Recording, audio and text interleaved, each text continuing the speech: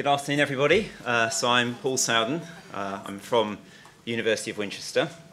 Again, my brief was 10 minutes. And really, I want to talk to you a bit about what we're doing on the next OECD project to look at creativity and critical thinking in higher education.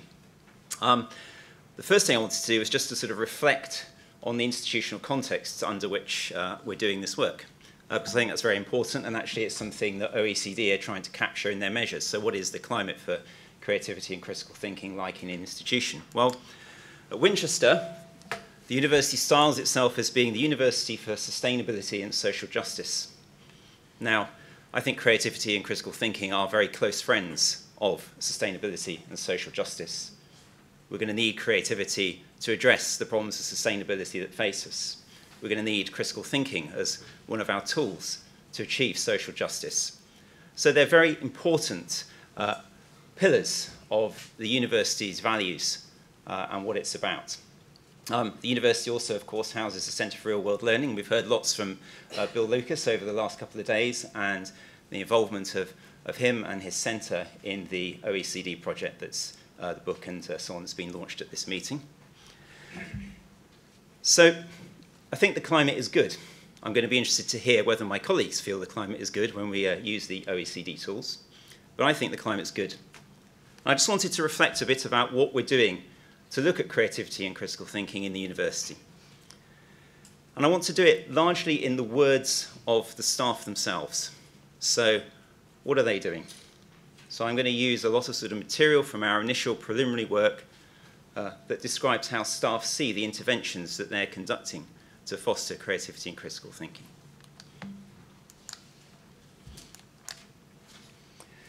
So, we're just getting going. And we've done two things so far. And we're doing this in a ground-up way. Of course, there's a massive evidence base out there that we can draw upon to design activities, and that's something that we'll be looking to do. But also, there's a wealth of experience within the institution. There are many, many things that people are already doing that I think are likely to be examples of fantastic practice. Which are the most effective is something that's going to be really interesting to find out. So we ran an initial survey, and that survey had three elements. First of all, we just wanted to actually get an understanding of how do people conceptualize creativity and critical thinking. If you have a feel for how people think about these things themselves in their practice, then of course you have an idea about what they're going to be aiming for in their teaching. And I think that's a very, very important thing to bear in mind. We've heard about definitions of creativity here. We've heard about the importance of novelty, but also of effectiveness, or getting it right. I think you said something to that effect before, Carl. Yeah. But is this how staff see it? Is this what they're aiming for? Is this their belief and understanding? So we asked about the creative process, the end product, and people's experience of being creative and of being critical. We asked about people's current teaching, so what are they actually doing? And we sought to engage them through this process. And then we followed that up with meetings with small groups of staff to discuss methods currently in practice at the university and hear a bit more about what they're doing and what they would like to do. And I've tried to kind of curate some of the statements that people have made just as a kind of first brush through. This is just some words. We gave people a list of 100 and something words and allowed them to add more as they wish. And this is what people said in terms of the experience, the sort of effective experience of creativity and critical thinking. Yeah, there's not much bliss in critical thinking. People found it, described it as an effortful process, something that could be rewarding, that could be satisfying, but not something that was necessarily joyful, unlike creativity. Unhelpful beliefs persist. I think it's always worth noting unhelpful beliefs persist. And actually, this is perhaps part of the problem, is just actually addressing these beliefs. So staff and students do label themselves as not creative. Some people distinguish creative and non-creative domains, and that persists, and I think that's a real problem. So a colleague talking about research methods just said, I don't focus on this, I associate the word creativity with art and crafts. This is a persistent problem. Someone working in accounting and finance noted this is a rule-based subject. You're not allowed to be creative. When we ask people what excites them in their teaching of creativity, I just want to sort of pull out the underlining of the things that I wanted to pull out here. So someone talking about creativity says, well, it shows me that students can think independently, that they're not merely trying to remember facts. So this is about the value. This is why people are engaging in this. And these, of course, are the things that will help us engage staff, yeah? By sharing the things that staff value about creativity and critical thinking in their students. I thought it's interesting, when students trust their process, collaborators, and knowledge, and discover something unintended, but also recognize and value that. Yeah? So it's the recognition and the value that they place upon the endpoint of that creative process. Reflecting the sort of lack of creative self-efficacy that many students have. A colleague says students devalue their own creativity as a matter of course. Again, captured in the OECD measures in the next project, is going to be capturing that sense of creative competence. So to what extent do the things that we do help students engage, believe that they're creative, because we know that's a big predictor of final creative outcomes. We had ideas about safe spaces. We saw that in one of the breakout sessions just yesterday, a safe place from which to be creative. And of course, students looking forward to an assessment rather than it being a chore. So these are just themes, and they reflect many of the things we've heard over the last 2 days. With respect to critical thinking, it's the bridge to intellectual independence, one staff member said. It brings about a sense of empowerment. Requires motivation and determination. It's not always easy. We've heard a lot about that. Critical reasoning is how we identify the truth. It's about challenging the status quo, promoting social justice, helping students develop their own values. And of course, the end point of critical thinking is the opportunity, the chance to explore further data and research. So these are just the things that the staff are perceiving. So this is reflecting very nicely many of the themes, many of the conversations that we've been having. So now I want to turn to the things that staff at the university are already trying to do to foster creativity and critical thinking. So a colleague working in music, sound and film production is, amongst many other things, trying to provide inspiration. They have a very nice podcast. It's called 10,000 Years. Now, 10,000 Years is a podcast about a team of scientists. This is a real thing. Multidisciplinary team of scientists who are assembled to think about what kind of labeling or signage do you need at a nuclear waste management plant that's going to be operational for the next 10,000 years? So who do you need on that team? Yeah. Do you need linguists to think about the type of labeling? Do you need material scientists to think about the materials that the labels are going to be made from? So who goes on that team? So this is a sort of a way in which students can be both inspired and set a problem-based learning approach to work on. Another type of intervention seems to be about focusing on injecting novelty. So one colleague gives the example of the joy of an unusual activity takes students out of a possible passivity of the expected and makes the learning experience more memorable. A colleague working in choreography injects novelty by getting their choreography students to work with a dance company that is made up of dancers who have some form of physical disability or who are differently abled. And through that sort of collaborative process, a new dance is learned, it's performed, it's toured around, but the students have a sense about a new range of possibilities of what bodies other than theirs can and can't do. So injecting novelty. Surprisingly, there wasn't that much mention in the comments from colleagues about building metacognition, but I suspect this is very important. So this was the sole comment, but I'll be interested to see the practice. So discuss what is critical thinking.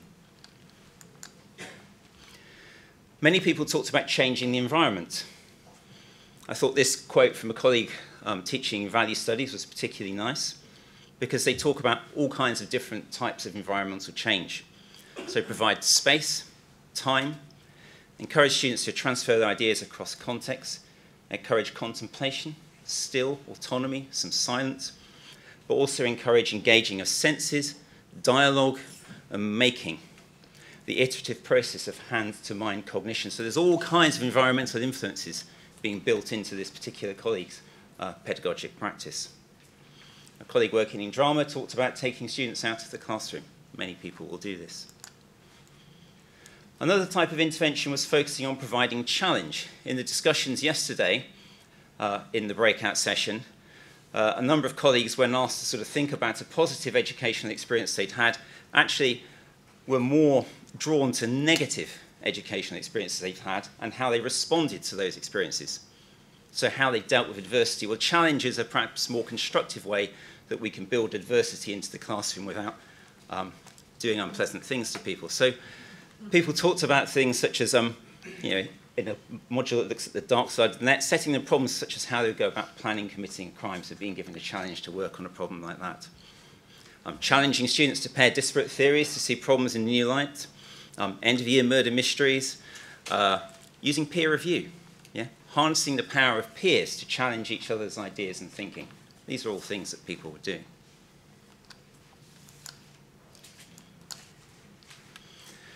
Another type of intervention, of course, is the use of assessment. Again, this has been discussed over the last couple of days. So, students getting choice. In one module, students have the option to write an introduction to an exhibit catalogue. In a critical reflection and law, ethics and social policy module, students are using blogs. And they're writing about a critical incident in practice, and then they're getting together with actual service users. So they're actually discussing their blog and their perspective with people who are actually using the services about which they're writing. Extracurricular is another type of intervention that's being used. A colleague was working on a project that draws on the notion of the hero's journey. So asking students to undertake their own variation of the hero's journey. Someone working on a logic club. So there's this sort of enrichment to the curriculum as well. So that gives you a flavour. There's lots and lots of practice, and I could have listed many, many more examples from the many staff who responded to our survey of things that are already going on.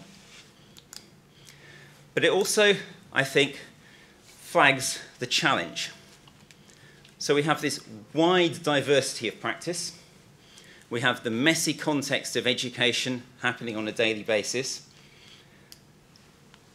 We have methods such as randomized controlled trials that in most circumstances are going to be extremely difficult to implement. Not impossible. There are colleagues doing it successfully, but in many circumstances, extremely difficult. So how do we take a step from this massive diversity of practice to understand what works, for whom, when, and how? So we're going to be working with staff at Winchester in multiple ways. One is to develop new content. That will allow us to do quasi-experimental work. We're not going to be able to randomly allocate students in a double-blinded way to content, but we might be able to do things such as 1 year have one form of practice and the next year change the practice, and compare in that way. We're going to have a variety of ways of facilitating sharing and development of practice through staff getting together, through mini-conferences, through shared resources of pedagogic materials. We'll be working with the OECD measures that will allow us to measure a variety of things before and after particular educational interventions. And I think very importantly, and this is the bit that I think we need to pay more attention to, we're going to try and do some pilot work to drill into what actually happens in the classroom as an intervention's unfolding. And I'm just going to suggest one way. It's a way that I've used in my own work, which is using verbal reports as data, but actually codifying, modeling analytically thinking processes that those verbal reports indicate. So here's the context. This is a balanced model of the creative process we published 2 or 3 years ago.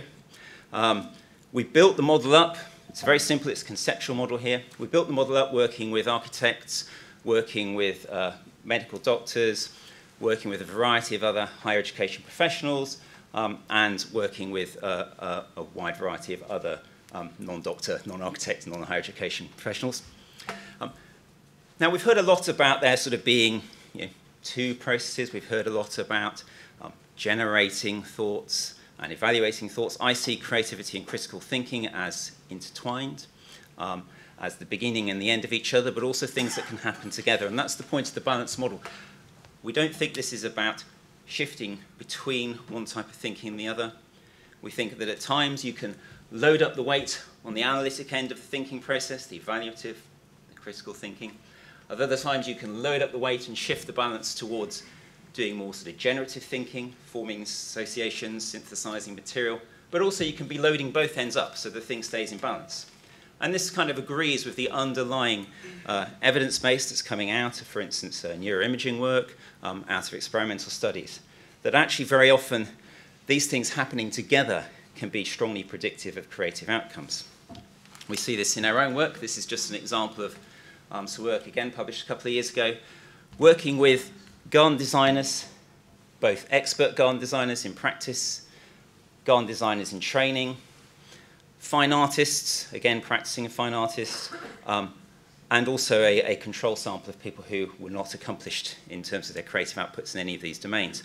And what you're seeing here is a little bit of a timeline as people worked on a garden design. So we gave them a garden design brief, we went out to their studios, or they came into the lab.